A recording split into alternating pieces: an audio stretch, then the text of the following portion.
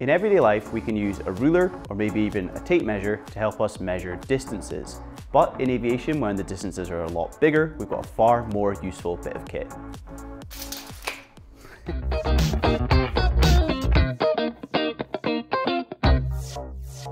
Hi, I'm Grant and welcome to the 6th class in the radio navigation series. Today we're going to be taking a look at DME or distance measuring equipment. This is a handy bit of equipment that we can use to tell how far away we are from something. And if we combine this with a VOR or an NDB, it can give us some pretty accurate information on where we are in space and how we can get to where we want to go. Distance measuring equipment is a system used in aviation to determine the exact distance between an aircraft and a ground station. It relies on both equipment on the ground and in the airplane to function, which makes it a form of secondary radar. Primary radar is where there's only one bit of equipment that transmits and receives, like a bat using sonar, for example, whereas secondary radar needs both the aircraft and the ground station to transmit and receive signals. So the ground station is typically co-located with a navigational aid like a VOR, NDB, or an instrument landing system, ILS, which we'll look at in the next class. And in the aircraft, there's a DME interrogator that transmits and also receives radio signals as well. Basically, what happens is the DME interrogator on the aircraft sends out a stream of paired pulses as a signal to the ground station on a specific frequency. The pulses are jittered uniquely to each plane. What that means is that each pulse pair in between the pairs is separated by 12 microseconds as standard, but the gaps in between each pairs of pulses is unique. This means that each aircraft has a unique signature in the form of the gaps in between the pulses. On average though, the amount of pulses per second is around 150 until the aircraft is locked on to a DME signal, at which point it drops to 24 pulse pairs per second. So the aircraft fires out this pulse pair signal, which is unique in the forms of the gaps in between the pulse pairs, and the ground station transmits a reply back on a slightly different frequency, but the jittering will be transmitted back, so an aircraft receiver will be able to distinguish its own signal from the ones around it that other aircraft might be using as well.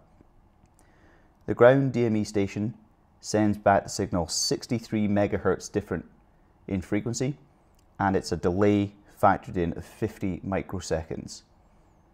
This means that the aircraft receiver can be sure that it isn't a reflection from a mountain of the signal just sent out, because the fact that the frequency is different means it can only come from the DME station.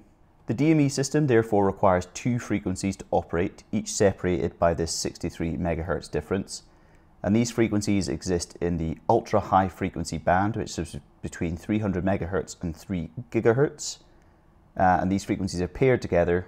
Those two 63 need to be paired together into what we call channels. And these channels are then linked to a VHF frequency. So when you tune in the VHF frequency, the DME channel is automatically tuned by the onboard aircraft equipment if there's a co-located DME that can be used, for example. So you tune up your VOR, it'll go, there's a DME there, the aircraft will automatically choose the channel which is applicable to the co-located DME at that VOR, for example. Hopefully that makes sense. To then use the DME, you would have to ident it in the same way that you do any other radio beacon. The DME ident will be sent over the same type of signal as an NDB, VOR, or ILS, but will play 1 in every 4 at a slightly different pitch. So you get 3 idents at a lower pitch, then 1 at a more higher pitch, which confirms that the DME is also tuned. The DME interrogator in the aircraft measures the time it takes for the signal to go back and forth, and then using this time delay in between sending out and receiving a signal, it calculates the slant range based on speed equals distance over time, and obviously dividing the distance in half. The distance measured, is important to note, is slant range, not the horizontal distance over the ground. This seems a bit useless because planes can fly all the way up from the ground up to 30,000 feet and more. So surely this change in height will change the slant range, and make the distances inaccurate depending on what height you are and change depending on your height. All trigonometry and Pythagoras and stuff. Well, the point is it does, although it doesn't really make all that much difference. If we look at a basic example, which I've set up here, we're going to do some Pythagoras. A squared plus b squared equals c squared. I've done the calculations off screen, but we can know that for option 1, which is going to be aircraft A and aircraft B, we're going to have two different figures. We're going to convert them into the same units. So we know there's 6,076 feet in every nautical mile. So for the first example, we've got 607,600 squared plus 20,000 squared. And for the second example, it's 607,600 squared plus 30,000 squared. All those calculations all together, you would get an answer in feet. When you convert it back into nautical miles, for the first example, which is the 20,000 feet example, you get a distance of, to two decimal places, 100.05. And for the example at 30,000 feet, aircraft B there, you get 100.12 nautical miles. So the 10,000 feet difference makes what, 0.7 worth of DME distance? 0.07, sorry. And compared to the horizontal distance, we've got maximum 0.12 nautical miles off. So it's calculating slant range, but at long distances, it doesn't really matter. Obviously, when we get in closer and closer, it's going to make more and more of a difference because of the angle being greater.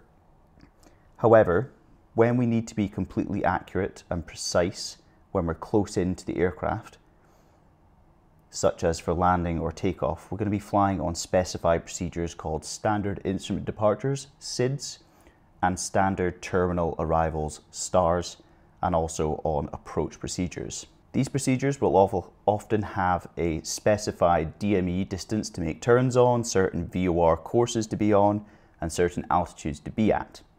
If these are designed using the slant range from a certain DME, then as long as we follow it, and all the other aircraft are also following the DME slant range, then it doesn't matter. If the leg in between 2 points is 10 DME long, then we fly until our DME says 10, then make the turn.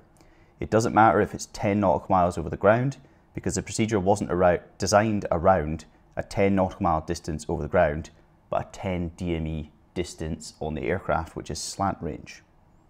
So it doesn't matter, as long as you fly the DME distance that it says on the procedure, it'll all work out because it's not bothered about ground range, it's bothered about slant range. Another cool feature that can be built into a DME system is an offsetting of the zero DME distance. This would normally occur overhead the DME, where the time delay is really, really short, and therefore the distance measured is too small for our equipment to display properly. It might be a measurement of 0.05 nautical miles, for example, 0.05, yes, but DME distance is normally only ever given to one decimal place. So the minimum distance we could read is 0.1, and therefore it would reset to maybe reading 0.0 on the DME. With offsetting the zero DME point, we can do some useful things.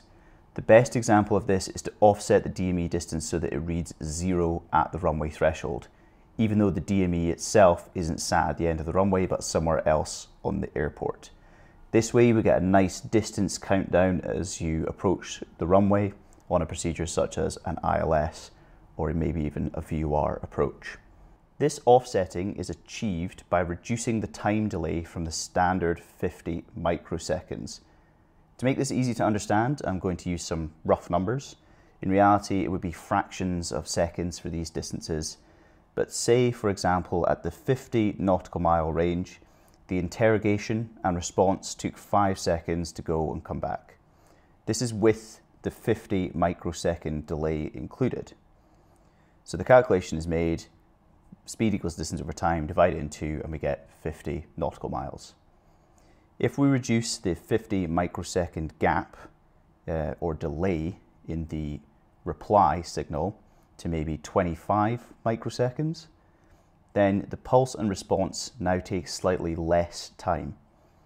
So it will maybe cause the DME to show 49 nautical miles, even though the aircraft is physically still at 50 nautical miles out. So if we do this close into the runway, we can reduce the 50 microsecond delay by just the right amount to trick the DME into reading 0 when the aircraft passes over the runway.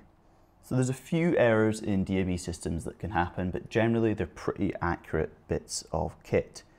So the first one is basically a signal loss. So if we're flying towards a DME station and we lose the signal temporarily for some reason, then if we keep traveling at the same rate, the DME will reduce or increase as it has been according to that rate. So as long as we keep the same speed, it will remember, it has a memory function built in that if we lose the signal, it'll keep counting down at the same rate we're flying towards it, and then we get the signal back, it'll carry on. Or if we don't have a signal for more than 10 seconds, that will cause maybe a failure flag to pop up, or a 000 distance, or a dashes of lines. That point will be when the DME has failed. Another thing that can happen is saturation. So basically a DME station could become overwhelmed with lots of aircraft interrogating. This would mean that there's lots of aircraft that would not receive the correct pulse pairs back, and pretty useless information would be provided. This is why DMEs come with basically what we call an automatic shedding system. So it sheds off signals, it gets rid of signals, it disregards them that aren't as strong. So maybe they're too far away or from a weak transmitter.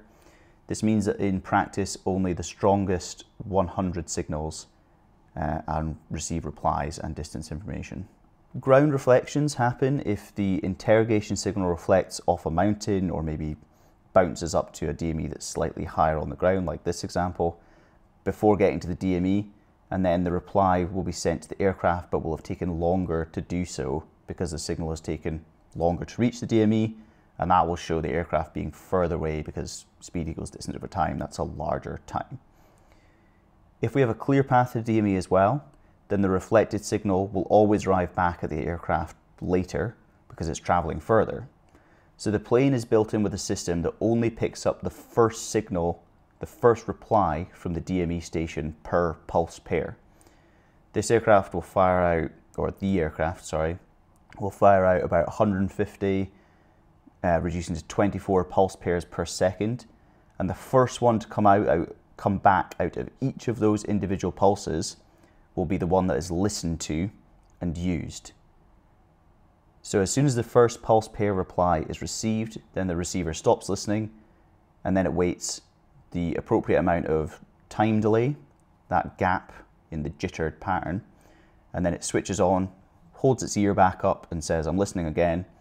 Another one comes back, it stops listening, it waits for the appropriate gap, it listens again, and the signal it guarantees that only the first one is ever received, aka the shortest distance, the one without reflections. So there's various systems in place to keep the accuracy of the DME system quite high. We've got the sort of the listening thing here, we've got the saturation, we've got the unique jittering, we've got the memory function, and other things which make it very accurate. On old systems, it's accurate to be within 0.25 nautical miles, plus or minus 1.25%. And on newer systems, it's accurate to be 0.2 nautical miles 95% of the time. So pretty reliable bits of equipment. To summarize then, DME uses the ultra high frequency band from 300 megahertz to 3 gigahertz.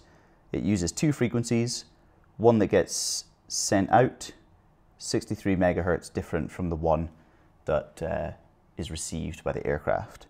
They're paired into channels, and those channels are linked to VHF frequencies and beacons, and the aircraft will automatically tune the channel that is associated with the VHF frequency. The plane will send out a unique signature of signals, pulse pairs. The gap in between each pulse is 12 microseconds, but the gap in between the pulses is unique to each aircraft. So it sends this out to the DME station. The DME waits 50 microseconds and then sends back a signal matching the time delays, but 63 megahertz difference. So the aircraft knows that it's getting its signal back instead of another aircraft's back, and it knows it's not a reflection because there's this 63 megahertz difference. Speed, distance, time calculations are then used. You want to find the distance and then divide it by 2, obviously, to get this slant range between the aircraft and the receiver. If you calculate the slant range compared to the ground range, it's going to be very, very similar because of the distances we're talking about at long range. But as we get closer in, it's going to make more of a difference. And it doesn't matter when we're close range and being accurate, because all procedures will be designed around slant range rather than horizontal distance over the ground. One of the cool things you can do is you can incorporate a time delay. So instead of the 50 microsecond delay, you reduce it down to 0.25, or you could even extend it out to make the 0 point of the DME in a different location. So basically what you're doing is normally the time element here has 50 microseconds. If you have a shorter delay, the time is going to be less, and that's going to influence the distance. It's going to make the distance less as well. There's a few errors, signal loss, just losing the signal, but there's a memory system built in that will hold on to a signal, hold on to a DME distance counting down at a certain rate for 10 seconds. Saturation, only the 100 strongest signals get a reply from a DME station. Ground reflections, the signal on the way to the DME station bounces off a mountain or the ground, for example, and that means it takes longer to travel to the DME, so the overall time will be longer than the shortest possible direct route. So the aircraft only listens to the first of each pulse pair reply, meaning it's only getting the shortest possible distance between itself and the ground station. These are accurate bits of kit. So you're looking at 0.25 nautical miles plus or minus 1.25% for older bits of equipment, and for newer bits of equipment, you're looking at 0.2 nautical miles 95% of the time. So DME's pretty good stuff, give you some pretty accurate information on distance for how far away you are from the station.